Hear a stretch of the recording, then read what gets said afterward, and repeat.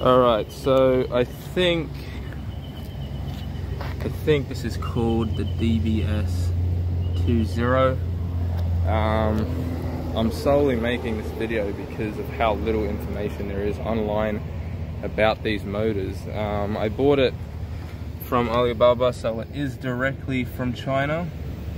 But we're gonna test it out now. We're gonna do, some range tests, some speed tests, durability testing. I've heard that the polyurethane wheels can sometimes slip.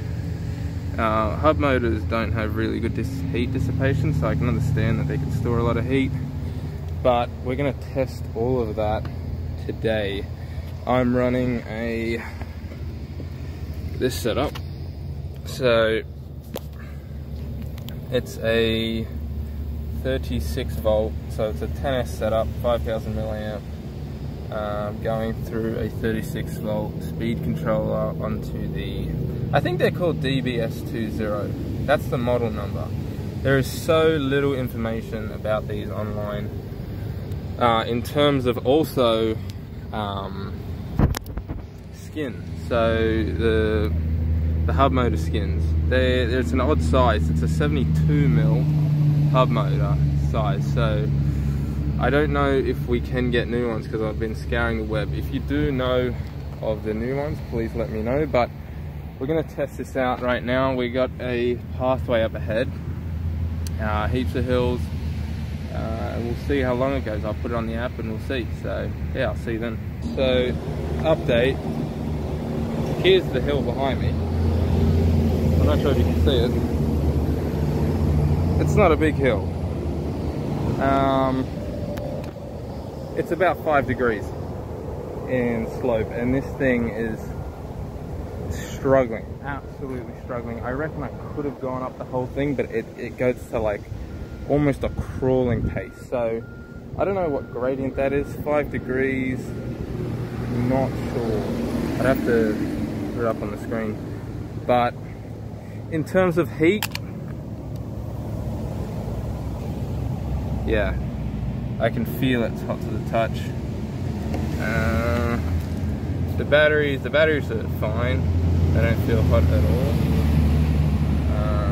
But yeah, the wheels are definitely hot to the touch. So we're gonna go do some downhill. Yeah, that is really hot. It's honestly like burning a little bit, how hot that is. We'll go do a bit of flat ground riding. I can see a bit of flat hound riding like downhill. So we'll do that, see how it goes. So this is the speed we're traveling at. We're traveling at around 27, 28 kilometers an hour. It's not bad for a tennis setup, and online it said that the top speed was about 25, which was wrong. I'm hitting a couple of bumps in the road that's nearly sending me off. I think I need to tighten the trucks a bit, but other than that, this thing is going exceptionally well. I'll keep you updated. Alright, so from where we left off, I rode about 2 kilometers, still fully charged on 5000 milliamps. This motor said it took 350 watts of power, which means I should, if it draws 18 amps, don't worry, I'll put the math up on the screen later. But in terms of heat, wow, that's burning to the touch. Yeah, you cannot. Wow, that is hot. That is real. That is insanely hot. Crazy hot, man. That burns. That is burning me, like ow, like that is insanely hot to the touch. I don't know what's gonna happen. If anything breaks, it's gonna break now, but that is really freaking hot.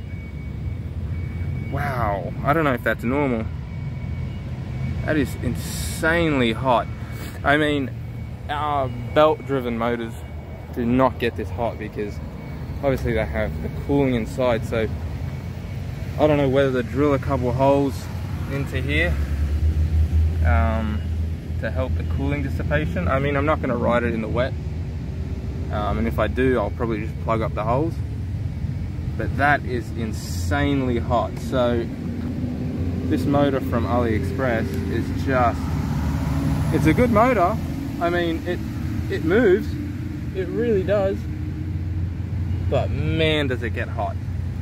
Man does it get hot.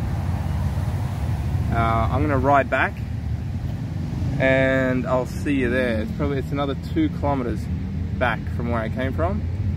So yeah, I don't know if this thing's gonna slip on me or it's just gonna sort of plateau in the heat. I really hope it does. I don't want it to die. I mean, this is me riding back on that insanely hot motor. It's still doing 27, 28 kilometers an hour. We're going up this hill here. This is an insane hill. This is more than 5 degrees, has to be. I mean, you can't really tell from the camera.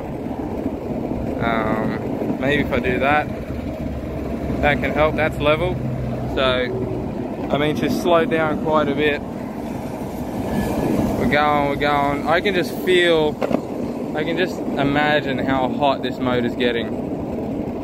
And I've heard a lot of people online saying how they slip off, the polyurethane wheel slips off and it shorts the circuit. So, I mean, it's moving, it's comfortable.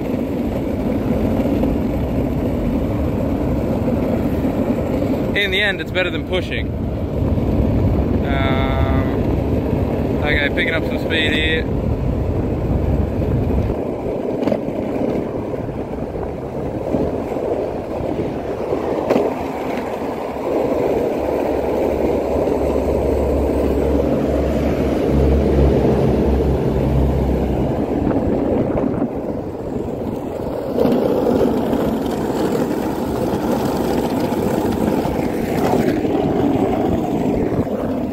I don't know what you saw there, but coming up to a steep hill here. This is steep.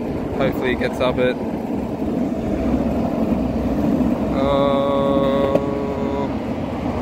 And it got up it no problem. Comfortable.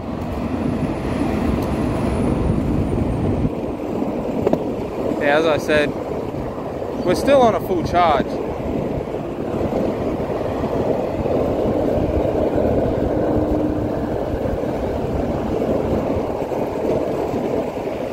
Not exactly keeping up with traffic, but you know.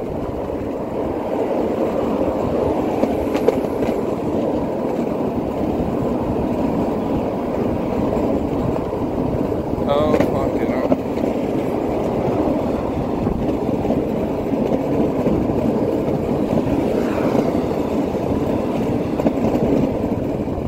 And the brakes work really well at high speeds, but I feel like they definitely heat up the motor. Alright guys, so that was a ride, a 4 kilometer ride on the AliExpress hub mode, 350 watt hub motors. The polyurethane is warm to the touch, expected. It's about as hot as the other wheels. But the metal is even hotter. I mean, I think it plateaued in heat, but you cannot, you'll literally burn yourself. It'll give you a burn. So maybe I have to drill some holes to dissipate the heat, because that is way too much heat to be in a motor. That seems a lot. I searched it up. It's supposed to be within 50 to 90 degrees. And that is a lot hotter than 90 degrees. That's like putting your hand in boiling water. That's what it feels like. It's probably like that's probably like 120 degrees, easy. So, yeah, I hope you enjoyed this review of these DBS2.0 motors. Would I, at the end, would I rate them? Yeah, I would, because I haven't had a problem with them in 4 kilometers. But if that does change, I'll definitely let you guys know.